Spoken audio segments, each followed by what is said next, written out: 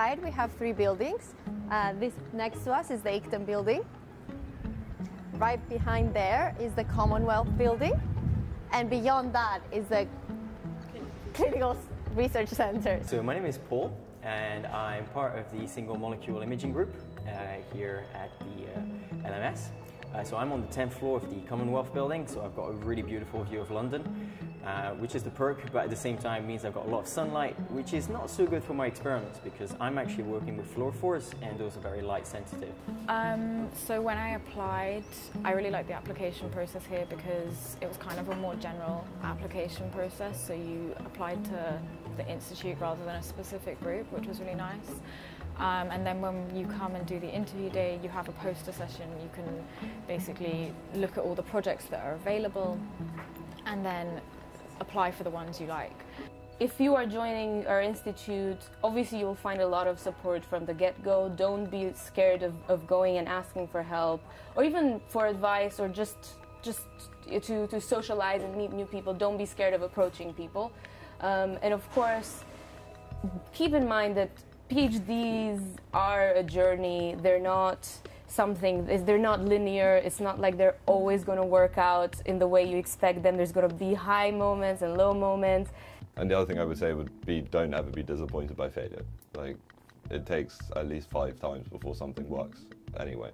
If everything is done right and something's not working, or so I'm doing this colorimetric assay and the colour won't change.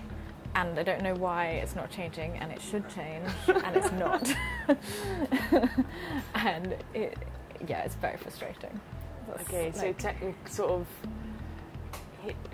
repeatedly hitting a wall when there's no clear reason as to why something isn't working. I think that's the most frustrating for me at the moment. Yeah. But then when you solve that issue, do you not find that rewarding? Great. Yeah, and then it's like, this is why I'm so frustrated, because then when it works, you're like, yes, this is the moment. And then it's great again.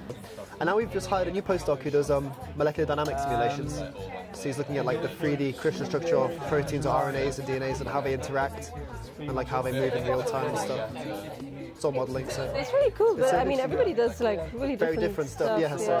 The exciting thing about doing a PhD at LMS is the really excellent research that's going on here. There were very many people who are really leading their fields and doing exciting projects. And maybe one thing that's slightly unusual about the LMS is there's quite a broad range of scientific interests here, and so it's an interesting place to be to learn new things that are slightly outside of your area of expertise. Are you doing the Rounders thing? Yeah, what is that? I saw it was like family. Oh yes, it's quite fun. So like you normally get like your group has like a team. So like we joined with like Boris's group. Okay. Last year we won it. We were Boris's babe, and we got the trophies. Is it here? On yeah, the campus? it's just on the Wormwood Scrubs outside back.